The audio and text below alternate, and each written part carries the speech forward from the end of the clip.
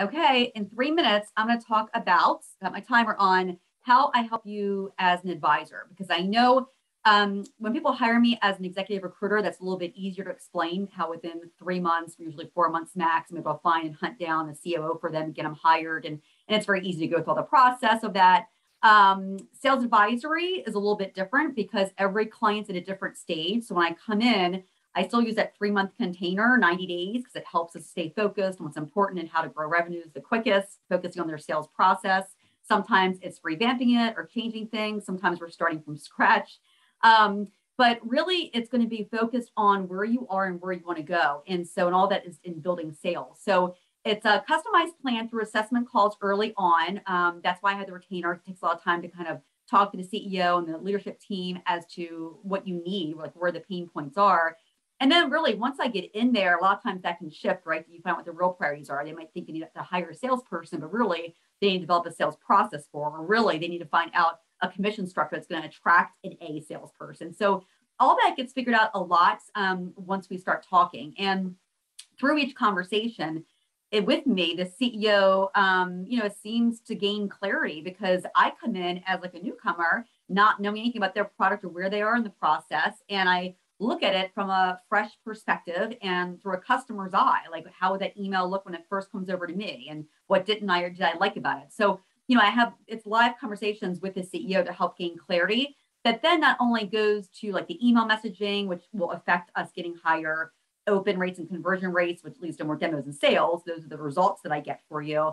But that also transpires into all parts of the company because once your vision gets clear, when you're out talking as the CEO about whether it's to your board or to investors, you're getting clear in the messaging as the emails get clear, right? Or as something on your website we change to figure out what are the 3 benefits that really make you unique. And so all that comes, of course, from me advising and working with you and kind of co-creating as we go. And so, it's the emailing, and then target, I can't fit 2 minutes. So I can't forget about target lists. So, I help create targeted clients list of who your ideal customer is. So for instance, the last client I went to thought their TA manager would be their ideal target client, but really it was the CEO that was a better way to prospect in, or their vice president of people, or, different title to then get passed down to maybe who's actually in charge of the budgeting and approval. So focusing on that client and actually getting hands dirty and sending the emails out to see what's working, what's getting clicked on,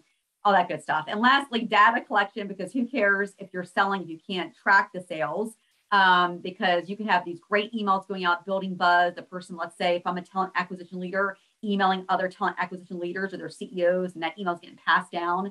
They may click on my LinkedIn and see me, that I have a good background and I'm referring this company. They go to the company website, but that would never get tracked back to the salesperson. So it's important to have clickable links as well as just an understanding that there'll be a buzz and awareness being put out as thousands of emails are going out to build traction for a company in an early stage. So it's not just, you might want to find people around the world and throw 20% bone or something for sales, but you really have to back it up to all the marketing and messaging and figuring out the data collection to see what's working, what's not. And before those demos come in and the sales and where you have it tweaked enough where you want to scale. If you scale it before you figure all that out, you're just wasting a lot of time and have to go back to the drawing board. So I'm over 3 minutes, but it's kind of where I help because 90 days and then we can keep going from there. But I like that 90-day container each time. Every 3 months we renegotiate because early on we're just getting to know each other. We want to make sure we work well together.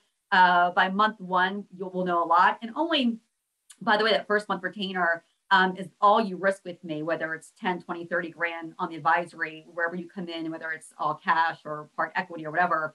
That might be that first month might be the risk. After that, you only pay me when you're seeing the results. And, we decide together after those first few weeks what those results should look like based upon where you are. So I have to figure all that out with you, when I first do my assessment calls. So it is kind of like an on-the-fly plan as you go.